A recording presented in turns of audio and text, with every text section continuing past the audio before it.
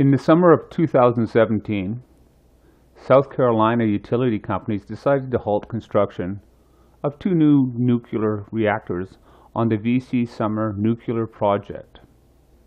The project was originally supposed to be completed in 2018 and cost $11.5 billion.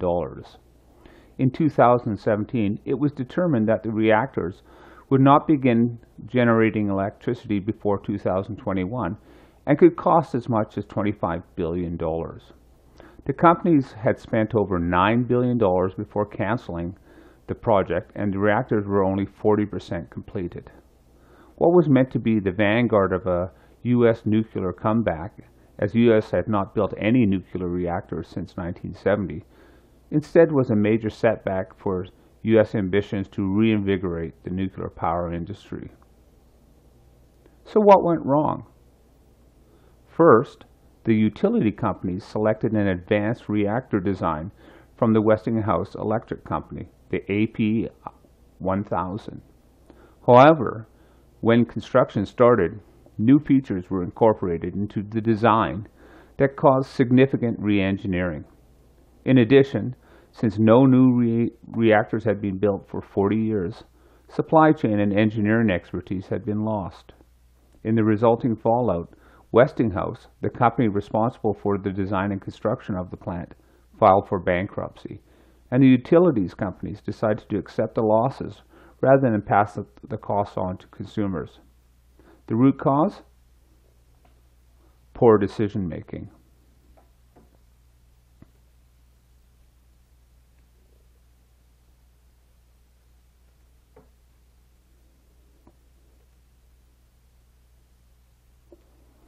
Here's another example of poor decision making.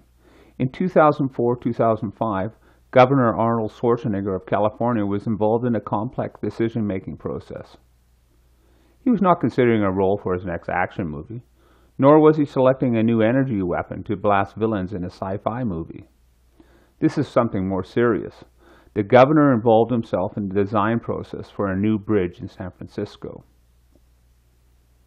This was not just any bridge. The $6.3 billion project was to replace the existing Bay Bridge. The original plans called for the section of the bridge east of Yerba Buena Island to include a huge suspension span. Although the construction of the foundations for the suspension span had started a few years earlier, the governor's office insisted that a simple viaduct would be cheaper and faster to build. Transportation officials did not agree, believing that a design change from a suspension span to a viaduct would slow construction. Early in 2005, the governor's side appeared to have prevailed. Work on the foundation was halted, and the contract was terminated. However, months later, following a detailed analysis, both sides agreed to follow the original design, which included the suspension span. In the end, the fight over the bridge design cost the taxpayers of California $81 million.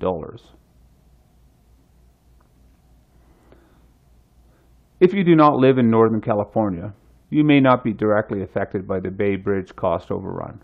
However, directly or indirectly, at some time you will pay for somebody's wrong decision, regardless of where you live or what you do.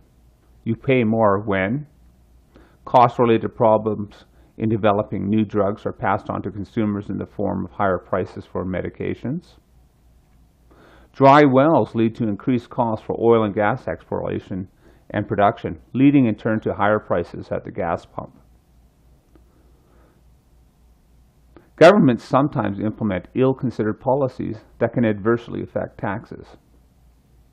You make wrong decisions. The cheap brand of deck coat that you used to save a couple of dollars is already peeling off, and you will have to paint your deck again next year, hopefully with a better brand. Why is decision making so complicated? Most problems in project management involve multiple objectives.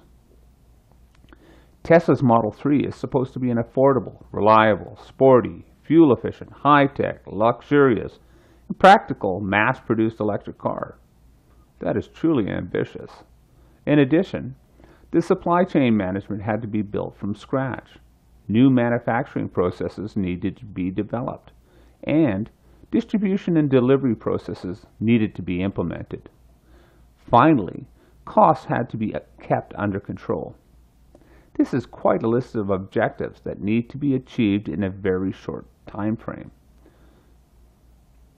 No doubt there were some hiccups along the way, particularly in regards to delays in reaching production goals and cash flow concerns. Decision analysis will help to prioritize objectives. Project managers deal with uncertainties. Predicting the future is not an easy task. Selecting alternatives is the primary objective of decision analysis. Decision analysis offers tools to help project managers deal with uncertainties. Project management problems can be complex. The number of alternatives you face in managing a project can be significant. Decisions are usually made sequentially, based on previous decisions. Moreover, understanding how each decision will affect subsequent ones is difficult. Most projects include multiple stakeholders. Project managers deal with clients, project team members, project sponsors, and subcontractors, among others.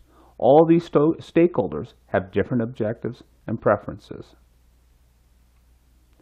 Decision analysis as a process. The solution is the decision analysis process.